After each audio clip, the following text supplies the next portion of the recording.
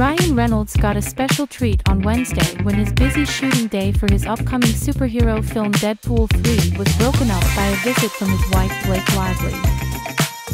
The 35-year-old actress looked casual and cool as she dropped by the shoot, which is currently in Norfolk, England, with two of the couple's older daughters. Ryan, 46, was suited up in his now iconic red costume to play the title character, the wisecracking anti-hero Deadpool.